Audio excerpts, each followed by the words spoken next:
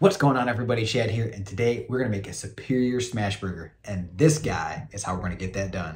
So through trial and error, we've got our technique down. We have those hamburger balls there. We depress the center to make sure the meat spreads out from the sides. Now, utensil-wise, you just don't need a lot. So here we have the spatula, and of course, the burger press we're gonna test out today. So this is something new that we're trying out because we want to get a better smash burger that's nice and even. As you can see, this is stainless steel, so not only gonna be easy to clean, but that it's also gonna last us quite a while. So we have our flat top, nice hot, piping hot with the oil. Get those burgers on there. We're gonna demo this just with the 2 burgers at a time. So you can see, this is how we used to do it.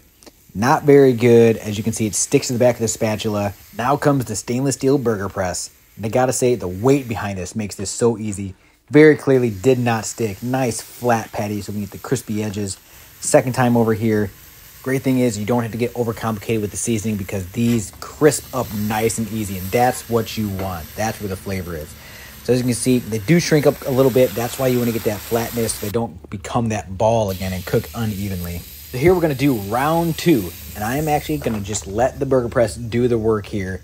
I have to say I'm pretty impressed with the weight of this thing and how well it flattens those burgers out.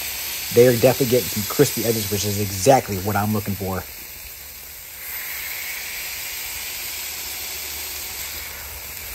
Another thing we need to consider is how easy this is to clean. Because it's stainless steel, just soap and water and I'm good to go. I'm not worried about this rusting. I'm not worried about this tarnishing.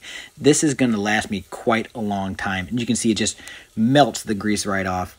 Last, this wouldn't be a true demo test video if we didn't test the stainless steel. So let's get a magnet, let's get it on here, and let's see if it sticks. Nope, we don't have any magnetation there. I'll even prove it to you. We'll go over top of it. This is definitely my new favorite grilling utensil, and while I may get commented in my reviews, I would highly recommend.